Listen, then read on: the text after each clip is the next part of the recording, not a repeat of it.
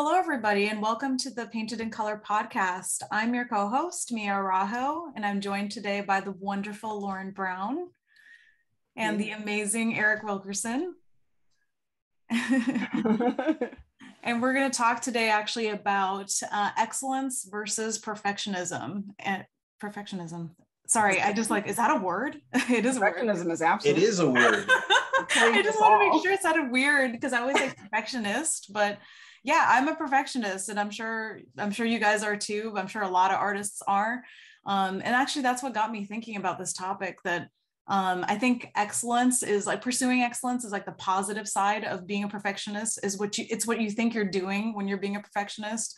But the more I've thought about this, the more I feel like a lot of the negative aspects of being an artist are kind of fueled by being a perfectionist. So I kind of wanted to chat about that with you guys and see how, if it affects you in the same way and all that good stuff. So Lauren, let's start with you. Do you consider yourself a perfectionist? Oh yeah, of course. I have gotten a little bit better about this, but still I still scrutinize a lot of my stuff pretty intensely when I create it. And I feel it hardcore after I create a piece. Even if I feel okay when I finish something, I look at it later and I'm like, I don't know, maybe I could have done X, Y, and Z thing, or maybe I could have blah, blah, blah, especially if it's going to have a lot of eyes on it, something that's like a little bit more high profile or something that I'm selling. I'm just like, I look at it and I'm like, I don't know if maybe I could have done a better job. And I start picking it apart. And what I think I'm doing is that I'm making it better, but usually the things that I'm looking at are things that no one in the world is going to notice but me. And it's the source of a lot of anxiety, and it makes me feel like I'm not doing a good enough job, or I'm not trying hard enough. But in reality, I know that it is just perfectionism that is causing me to overanalyze everything that I'm creating. And so I'm trying to actively get better about that, not just as an artist, but also as a person who has to manage other people and has to be an art director. But I can talk about that a little bit later, because I'm curious about how Eric approaches this topic too. Well, I actually came prepared with some notes this time rather than just blathering something off the top of my head. And that's fine too, by the way. But if you wrote anything down, now I feel bad for not ever doing that. No. But it's fine. I mean, anyway. I consider myself, I don't know if I consider myself a perfectionist, because I know that I have a deadline to hit. So I do what I know I'm capable of doing within a time frame. And once the job is approved, I don't look at the piece again. I don't go, you know what? I could glaze something over this real quick, or I could tint this or add an adjustment layer or do this or that. It's done. And I tell my students, I ask my students, are you an illustrator or are you a fine artist? Because if you're a fine artist, you could work on a piece for months, years. You can be a perfectionist. You can sit there and render the crap out of everything in that piece, or make everything a blur except for one head in the foreground. And it could take you years.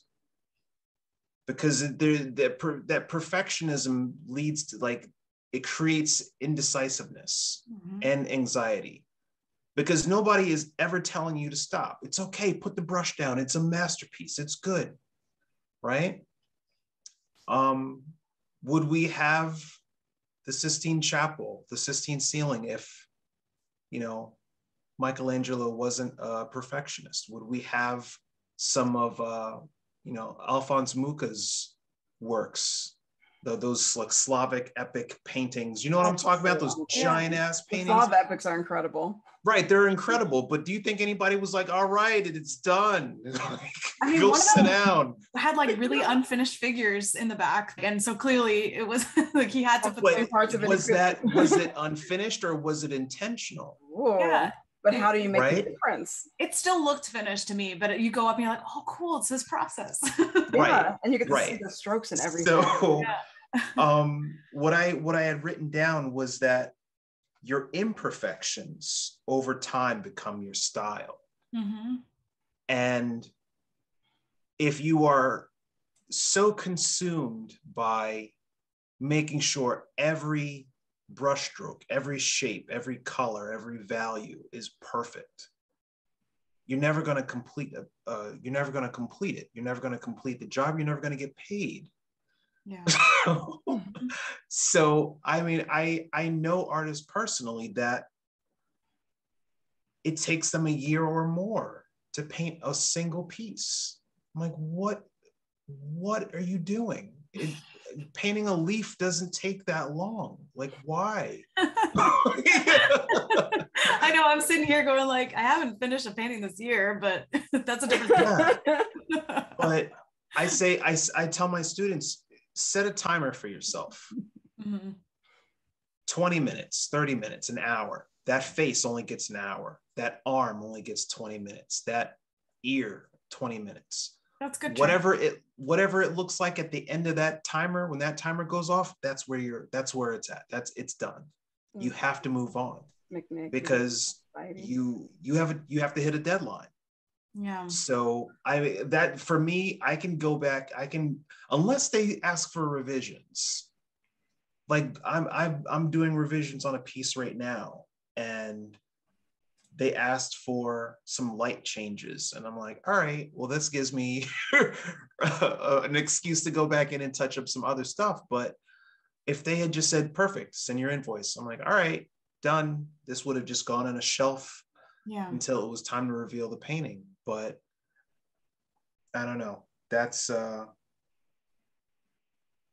my view on it. I can strive for excellence within a time frame. I'm not a perfectionist. I strive for excellence within a time frame. That's me. That's actually a good distinction, because that literally is what this topic is about. That it's like you can still appreciate your own work, even though in your head you're like, I know I can do better if I had more time, for instance, or whatever, but that doesn't bother you. And I think the difference between someone who strives for excellence is somebody who is like, I'm going to strive for my best with each piece and strive to get better and to keep learning and to keep evolving. And I think we should all strive for that to the best of our ability to, in terms of the time we have, in terms of our work-life balance, our family's, dynamics, all that kind of stuff. But I think the difference with a perfectionist is someone who, and I can say this from experience, is like, I don't let myself be satisfied with something if I see the gaps in my knowledge, if I see the flaws.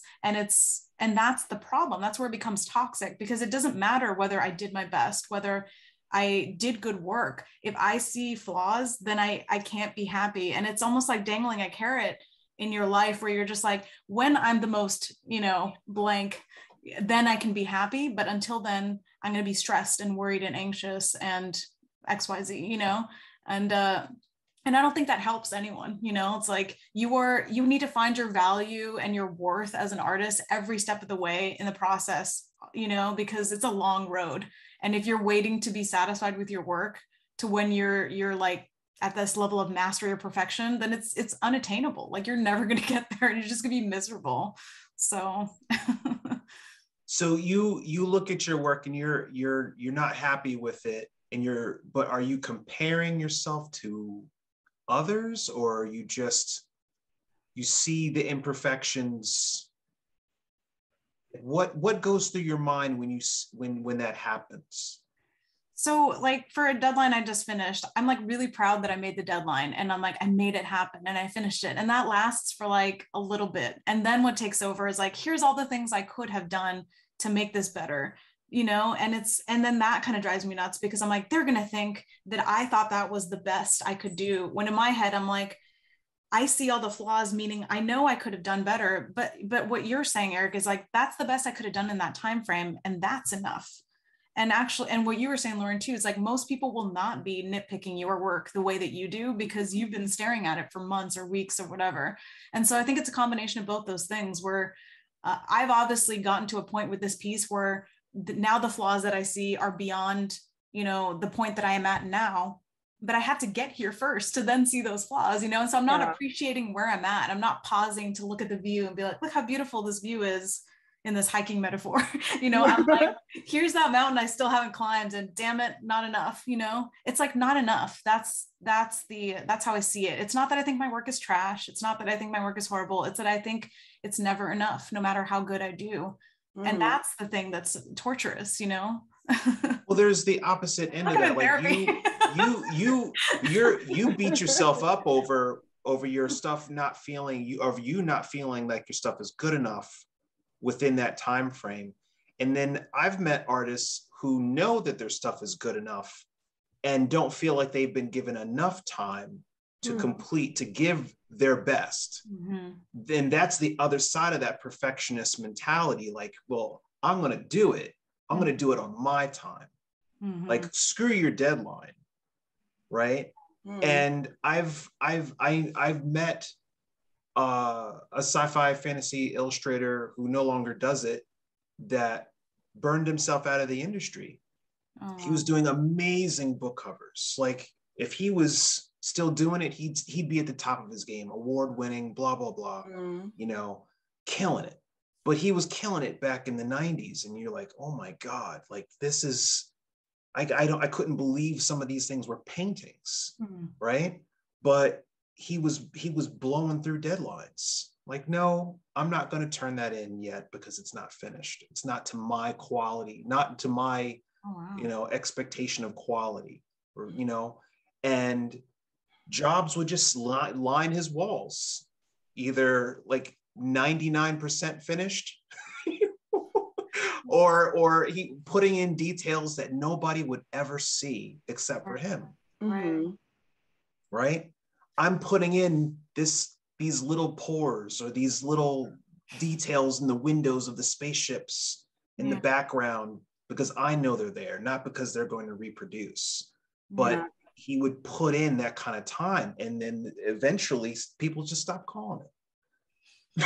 So like, right, there has to be a cutoff point. Oh yeah, it's really important to know when to call it quits and when to say, okay, like, I have to hang this up no matter what, because I do have a deadline I need to meet. And I do have to, you know, adhere to that because I'm working for a client. But my personal perfectionism doesn't actually regard that client work, because I know I can't be a perfectionist with a lot of that stuff just because I don't have the time to do it, especially when it's something like Deck of Wonders, where it's like literally 52 illustrations. They're not going to be the most amazing version of the illustrations that I can do. And I had to live with that. But I'm also like looking at it, I'm like, oh man, like, I know this isn't like my, you know, like some of these cards aren't my best work, but like amongst 52, you can't make your best work amongst all 52 cards. Like, within a deadline, there's just no way you can do that. But I almost don't want to look at it again, just because I'm just like, oh no, like all of my friends will see like not my best work. But I'm like, it can't matter. Like, there's no way I could have done my best work with those constraints on me, and I have to be okay with that and have to live with that. But I'm realizing that my perfectionism actually comes in not just my art, but also just with things that I'm doing that I want to do well. For example, if I've done a presentation, or if I've, you know, like running things at work, or if I'm like, you know, doing something at a show, or if I have to be on in some kind of way, I always think afterwards and pick apart my performance or pick apart what I could have done better. And I'm like, oh, like, I wish I had done this and that. But yeah, again, it's like, I also need to adopt that healthy mentality. That's like, I just want to do excellence with what I can do, like with my level of capability. And it has to be okay. But it will give you anxiety to always want to be perfect. But it's really, really hard to not want that perfection. But there's also no such thing. Like, what does that even mean? Like, what does perfection mean for like each person? Like, because like it's a moving target always. Oh, yeah. So I think we make it very unfair for ourselves. Like, what are we chasing? Well, for me, it was comparing myself to the top people in the industry when I was in college, saying, okay, well, like, who are the top award-winning people? Like, you find out who the best is, study the best. You don't want to study the guy that's only getting $300 an image, right? Find out who the person at the top of their game is. Figure out what it is that they do, why they are so successful, and Now, comic book artists do that. Like you couldn't throw a stone. How is it? What is that saying? You can't throw a stone. I don't know, far enough. Anyway, but you know how many people were out there trying to copy Jim Lee and all those image guys? Yeah. Like the clones that came out of the 90s into the early 2000s. There's still a lot of clones on social media, like people that just want to ape how someone else draws so bad. Right. That's their idol, you know? And that's what they think gets them work, or that's what they think people want to see. Yeah. But they're still learning. Yeah. And I mean, they're always going to be learning. I'm still learning. But at some point, they stop trying to, I don't want to say surpass, but they stop trying to find their own way. And they just settle into, I want to be the perfect copy. Or as good as I can be of such and such a person. So like looking at different artists coming up through the 70s, how many people were trying to ape Frank Frazetta, you know? And like, I'm going to do a polished version of Frank Frazetta. Well, I'm going to copy the person that's doing the polished version of Frank Frazetta, and so on and so on and so on. But, you know, I mean, it's just an interesting thing, but that's nothing new. I spent a lot of time like looking at comic book artists and other illustrators and saying, okay, well, here's their recipe. Like this is what I guess works. So I need to perfect that. And, you know, I mean, that's all par for the course though. That's always been the art world, like always been the art world.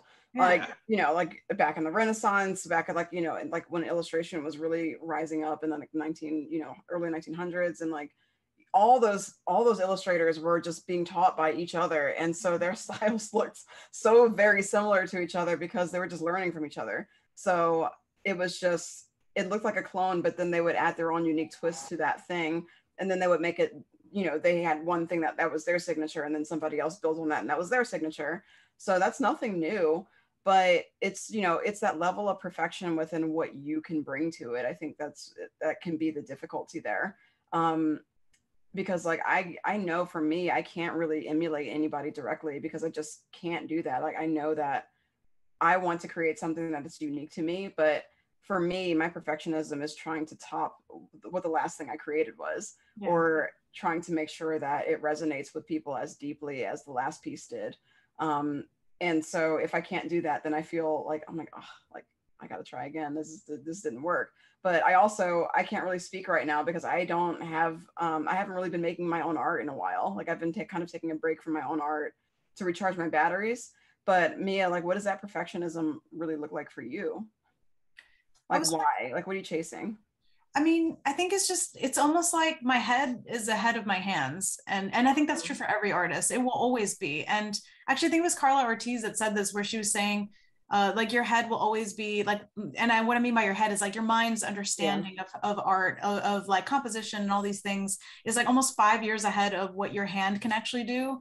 And the more classes, more tutorials you watch, you're kind of like speeding your mind up, but if you're not actually doing exercises, you're not helping that gap. You're just, because we're all, with social media and the internet at our fingertips, all this information is right there. And so you can cram your head with knowledge, but if you don't actually practice it with your hand, you're actually not making it any better. And that frustration, I think, is what I'm chasing, where it's like, there's certain concepts that I understand that when I look at my work, I'm like, it doesn't look like I understand those things. But because I can critique my own art with those things in mind, I feel like I understand them, but I haven't had enough.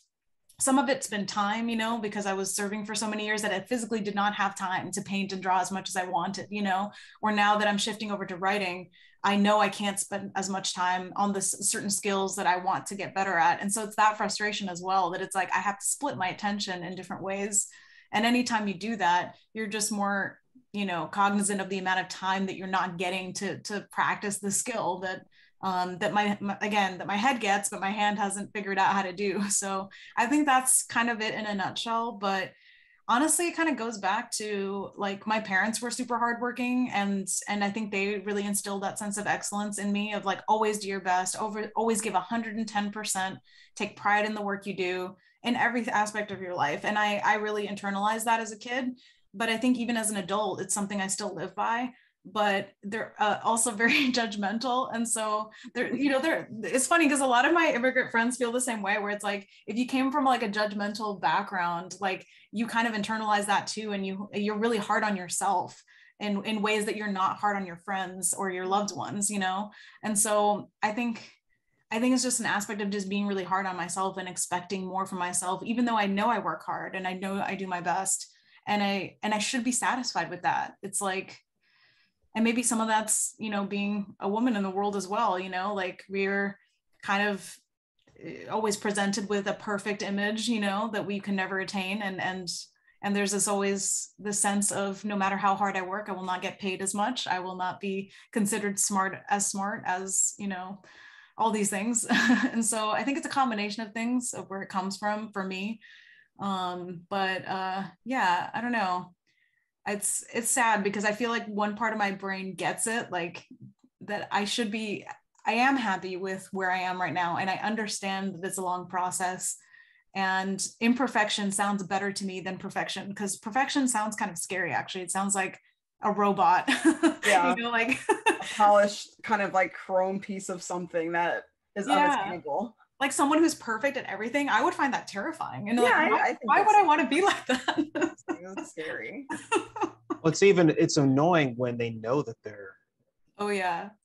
And they're just conceited about it. Yeah, why would you want to be like that? I've had instructors that, you know, you compliment their work and they're like, yeah, I know. Oh yeah. You're like, whoa, dude. Now, like, settle down. I mean, it's okay to know you're on skill level in a pool of people, but still, like, be chill about it. Like, just chill a little bit. Or have somebody go like, well, I appreciate your honesty, right? Like, oh my God. Yeah. No, I don't think I want to be that. Like, I think in a certain aspect, I like some of my imperfections. Like, I like that, you know, like people were like, oh, like I felt like your work was like blah, blah, blah. But now I see that was like a reason, like you're trying to convey something, which is the reason why you keep your values, like, you know, in this range, or why you use these colors. And I'm just like, okay, so like my imperfections do actually say something. So it's like basically about how do you use them to your advantage? Because I think we can definitely turn it around and make it something that could be, instead of like aiming for like, what's the perfect piece? Like, how do I make myself and like my flaws actually stand out as something that is a benefit to me? And that's something that I've been thinking a lot about while not doing my own art in recent years, because I've gotten a chance to kind of step away. I've gotten to think about that instead. So I did like a post on Facebook a few months ago, just asking like, what was it about my art that stood out to people? And it was like, the response I got was like crazy. And I didn't even expect most of it, but it was really helping me understand that these things that I subconsciously think about, that, you know, like here's a mood that I think is cool. I don't know how other people perceive it, but people have perceived it in a positive way. And I was like, oh, like if I had tried to attain this invisible level of perfection that would have smoothed out these flaws in my art, they would have never gotten that message from it. Mm-hmm. And like my, you know, like what I'm trying to communicate would have never come across to that. So I think that perfectionism can kind of hurt us in a way. Oh, yeah. Because it polishes out all the rough edges, but the rough edges are what makes us who we are and what makes us the artists that we are. So like, I'm curious as to like what your rough edges are that you kind of like are okay with, or like having those rough edges. It doesn't have to be like about a painting itself, but it can be about just like you or your career or whatever it is that makes you you. Yeah. Because I think it's special. I don't know.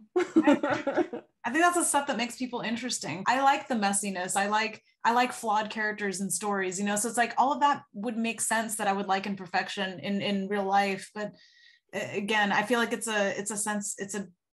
like being demanding of myself, that it comes from, but in other people, I don't feel that way. You know, in other people, I can appreciate all the flaws. And in fact, actually, this is one thing I want to say. If I see someone struggling at their art, but they still do good work, I actually admire them more than if I see them not struggle and just seem like it's effortless.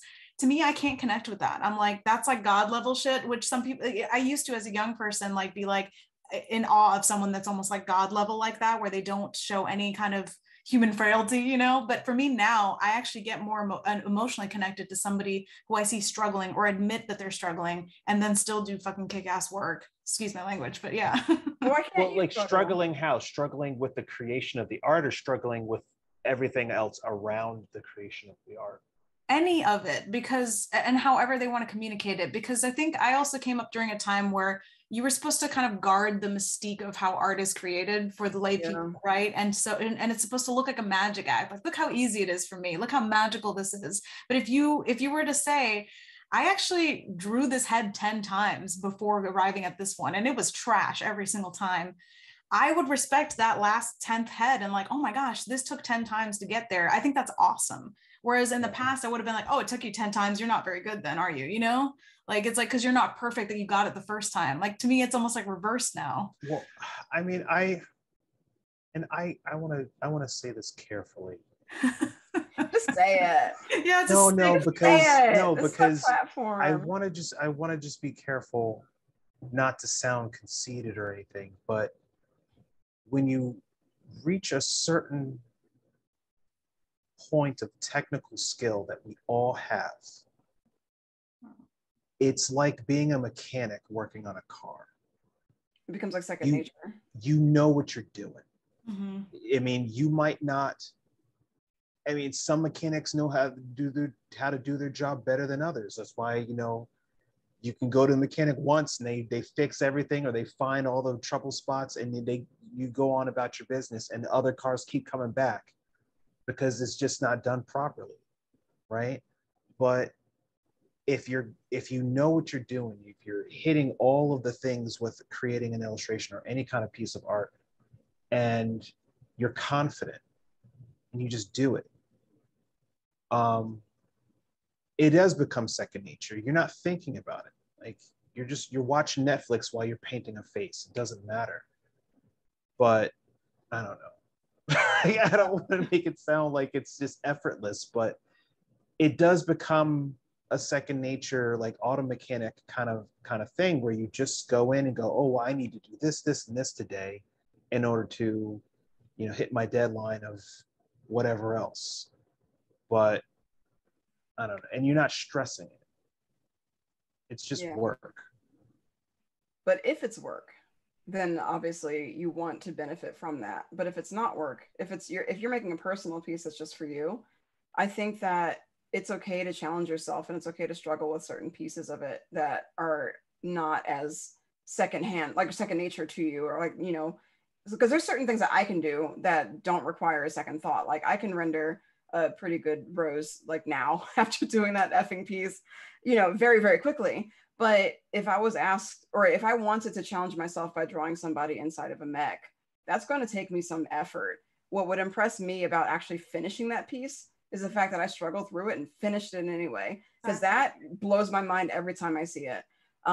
There's like, it's this cool trend now of people will do those time-lapse illustrations, you know, like on Procreate, and you'll see like and everything, you know, gets done, and usually it looks so perfect and so smooth. But now sometimes I see people who are like really exploring the drawing that they're doing, and they have like the head at like this angle, this angle, this thing, and they're like drawing it and erasing it, or just like drawing right over it, and like they're just like trying to figure out which one looks best, and it takes them a lot of tries to do it, but then they land on it, and then they go through and finish it. And I'm like, I can identify the very point where I would have been like, I don't want to do this anymore. Like, I was like, they powered through that ugly phase. Like, it looks so ugly. And then they powered through it and it looks amazing. Yeah. And I'm just like, that's willpower right there. That's amazing to me, because they challenged themselves with a weird angle and they accomplished it, but it took them some tries. And I like seeing that just as much as I like seeing the perfect looking stuff too. Those, I have the complete opposite feeling when I watch those videos. Really?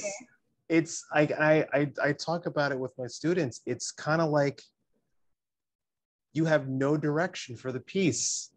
There was no idea. It's just, you said, okay, I'm going to draw some cyberpunk cityscape with a person doing something. It's kind of like just saying, I'm going to get in the car and drive that way. Like, there's no plan. And then when you see all those, let me just flip this character, change this head, flip the entire composition, and put a building over here for no reason at all. Like you just go, oh my God. But then when you look at the final piece, you go, damn, that looks dope. But they had no idea where they were going until like the last half hour of that thing. And you go, okay, well, here's where they kind of got an idea of what they wanted to do. That's fine art to me. That's not, I don't know.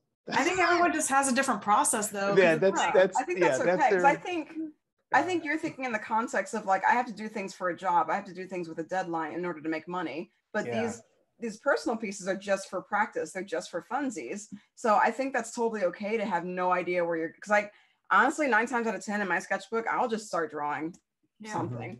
And it's just, I don't know where I'm going, but sometimes I have surprising results at the end of it. And I'm like, oh, I didn't expect that, but that's okay. If I had planned it, it would have been completely different.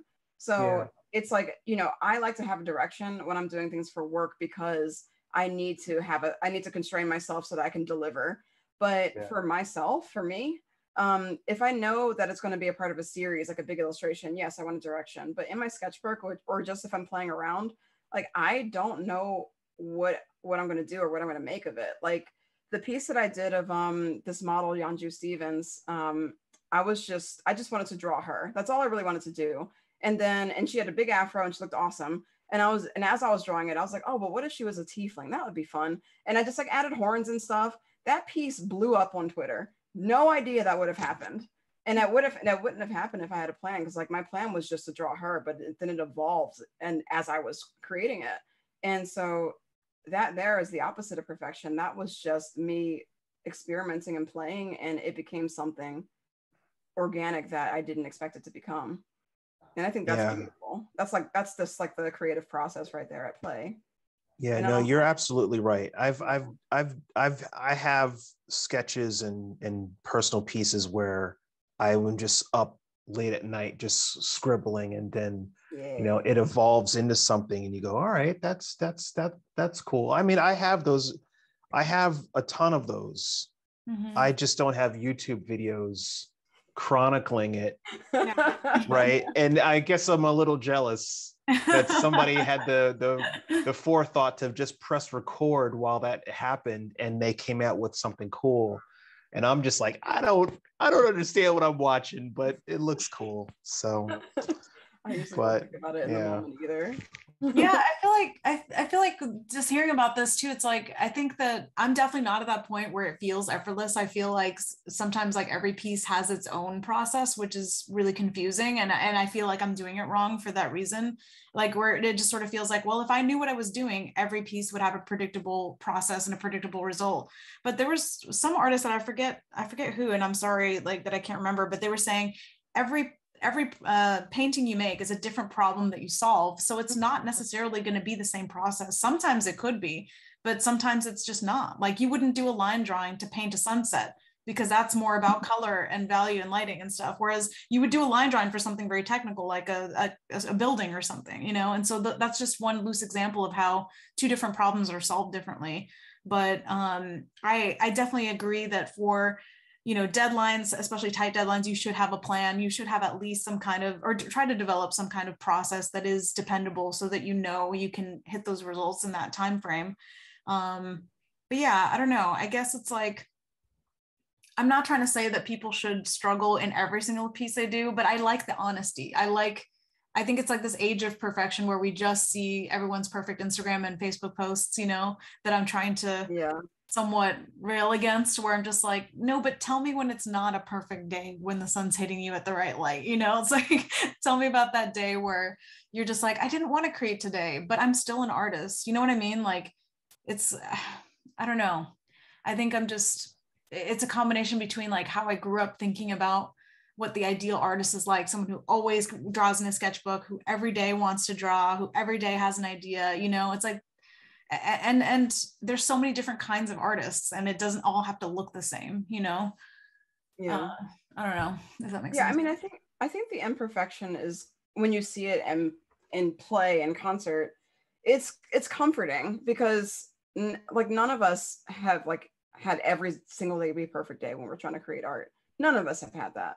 And so seeing other people's imperfect day, but it still turned out to be what we think is a perfect piece, like that's really comforting because we know that it wasn't automatic all the time. And sometimes it is like, there's some people who, you know, they get to solve the same problem every time, where it's not a problem anymore, where they have a formula and they always stick to it and it's fine and that works for them. And that's really profitable. And that's awesome when people can do that.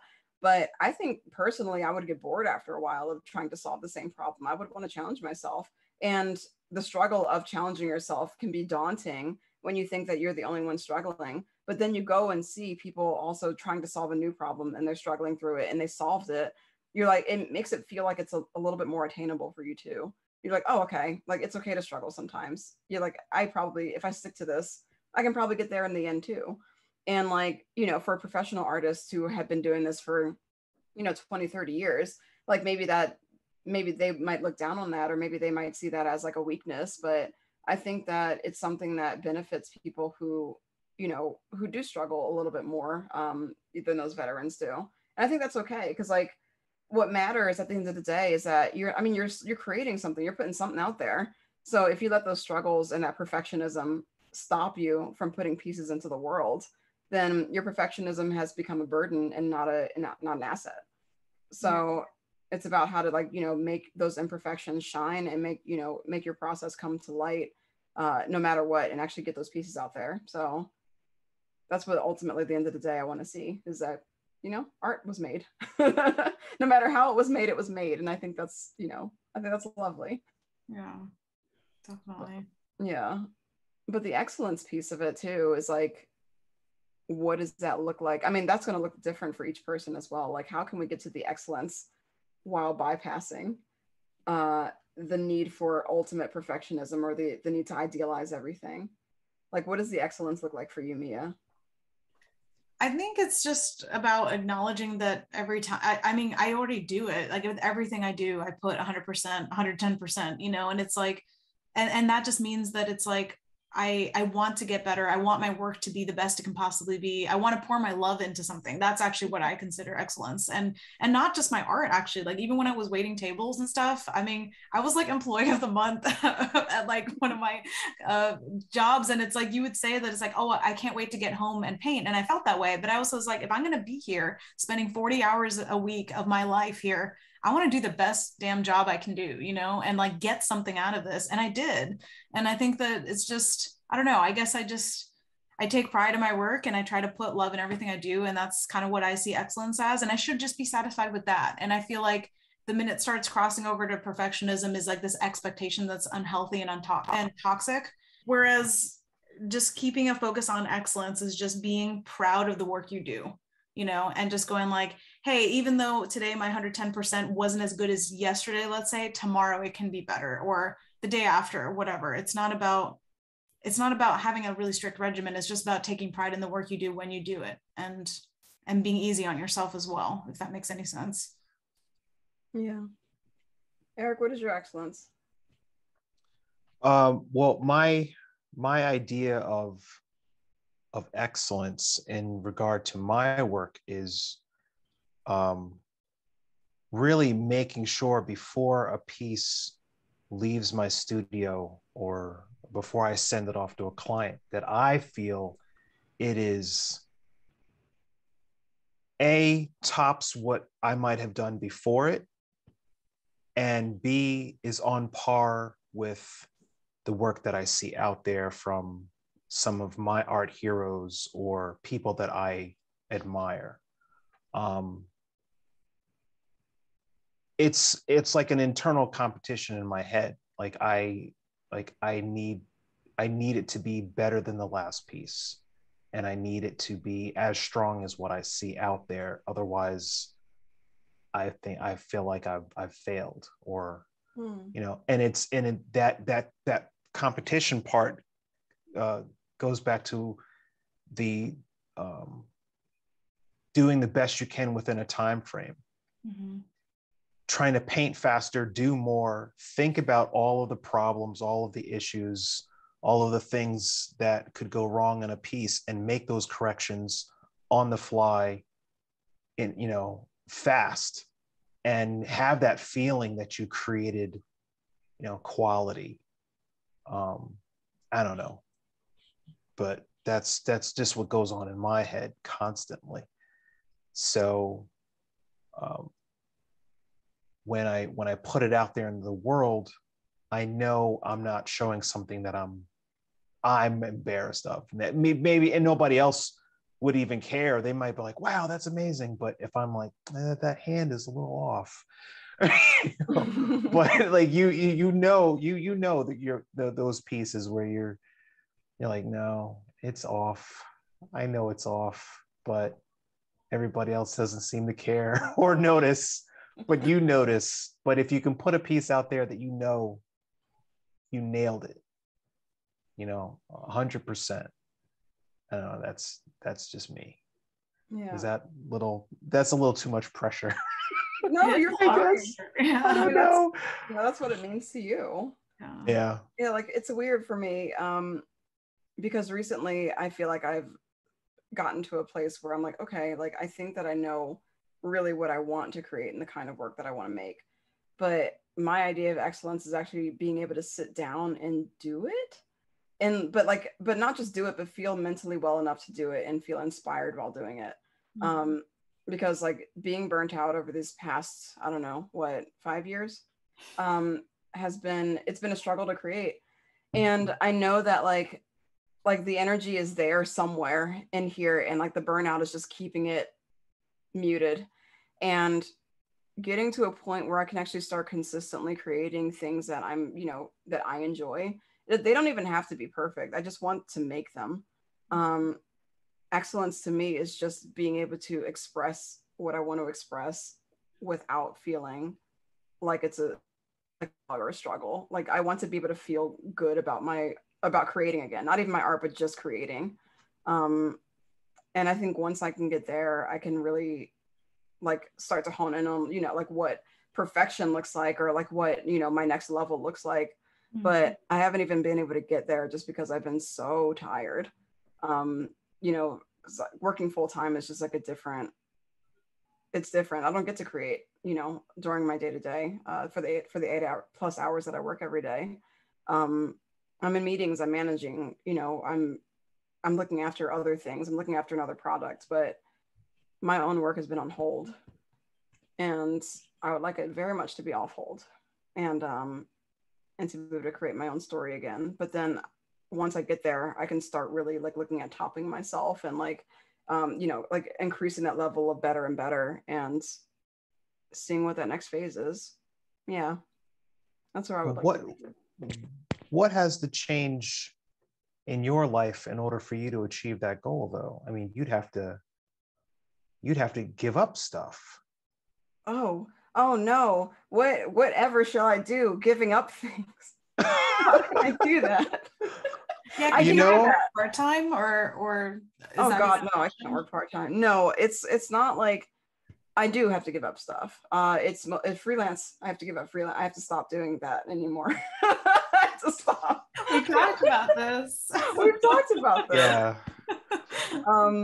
Yeah, like fortunately the projects that I'm getting now are one-offs. But for the last 2 years I've been dealing with a long-term project that's like been over my head, and that's finally starting to resolve itself. But yeah, I have to be very adamant about that and get to a place where I don't have so much extra on my plate that I can't sit down and like feel good about creating. So I'm forcing myself now to actually relax, and I'm going on vacation. I'm going to relax, and I'm not going to create forcibly while I'm still working this week. And we'll see we'll see where I get to after these 2 weeks. But a sabbatical sounds really nice though. I would love a sabbatical. Yeah, there you go. It'd be super dope. But yeah, that's where I would want to get to. But speaking of the full-time aspect of things, like being a manager, it's something that I have to think about a lot too. Perfectionism in particular, and knowing when to stop, or you're like stop honing something, because it's a different ballgame when you're creating for a product, or if you work in animation or in games. You really have to know when to let go. You really have to know when to let go, and you have to know what people are going to actually experience and look at, and what needs to fall to the back burner. It's something that I have to work with a lot of like younger reports with, because like they want to focus on like this little detail on a piece that is going to be seen on a tiny screen probably for 1 second. And I'm like, okay, I know that you want this hand to look perfect. However, no one's going to notice. I barely noticed it. I think it's fine. And I think I realized this when I was working back at Floyd, my old studio. I was working on a show, and we spent weeks on this one scene, weeks on it, like to make it beautiful, and the lighting was hitting the rocks perfectly, and the colors were great and amazing, and we painted it, and like, you know, it took a lot of time, like doing like the sketches for it and making sure that the feedback was on point. And then we sit and we watch the show together, and that scene was not in the show. It was not there. It was cut. Oh, we didn't know that. God, that's a punch in the face. Yeah. I mean, it was par for the course, unfortunately. I mean, Yeah. there was a show that we worked maybe 9 months on that never saw the light of day. And so after that, I was like, you know what? Like, you can fight this battle. I want things to be like look really good, but it's defining what that good really looks like, or like focusing your energy on the places that are going to garner the attention.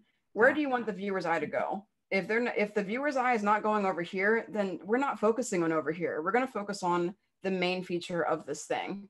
Because if you try to put all of your even attention on every single part of a piece when you're working on a game or a TV show, you're going to just spend a bunch of time making a mess, is really what it is. Like, you're not focusing on what the players or the viewer is going to be focusing on. You're putting your attention to the wrong things. And so perfectionism can really, really bite you when you're working in a professional environment. So I've really had to learn how to let things go, and how to be like, I wouldn't have done it like this, but this is still fine. Yeah. Because like, if it's getting the point across, then that's what matters more so than my own personal vision. Like, your personal vision has to take a back seat. Oh yeah. When you're working in a studio. And that's a hard thing to compromise with at first. But once you get used to it, you're just like, okay, like, and you don't take anything personally. You don't take things to heart. It doesn't hurt your soul as much as it used to. Which is why I stay home and not work in a studio. I was gonna say, I don't work in a studio, but I still need to learn this lesson, Lauren. I mean, doing an illustrated book, I mean, it's like you do need to, it's working smarter, not harder. And I think that's part of it too, that it's like, I'm realizing more the older I get that it's like, it's about the performance. And what I mean by that is like, can you get the job done? Can you communicate the idea? Like, and what's the smartest way to do that with the time you have? It's not about like, I have to show everyone every single skill I have in this one painting, and then in times 100, you know, it's like, no, what is the smartest way you can get this job done? That's excellence, you know, because it takes skill to do that. And it takes a lot of, you know, dumbing down the ego to do that, and not everyone can do that. Not everyone can do that, and some people make a living off of not doing that on purpose, but then many other people also make a living on knowing where to cut, you know, like not cut corners, but like cut the small stuff and focus on the big picture and make that big picture look really, really good. I mean, there's plenty of Renaissance paintings that have just like a blob as a figure in the background, but that blob doesn't matter. Well, because you're looking at the beautifully rendered face of the main character. My new favorite thing is, can this piece use more atmospheric haze so I don't have to, I don't have to paint feet or random people? Like, yes, it does. Poof. Because like it's kind of like looking at a Sargent painting. I show his work a lot, and how beautifully he'll render a character in the foreground, and then how quickly, like an afterthought, and as far as his brushstrokes are for background elements, pottery, people, wall textures. It's just, you know, it's just there. It's just dressing, because it's not the focal point. But then there's other people like Jerome, who go in there and render the crap out of everything. You know,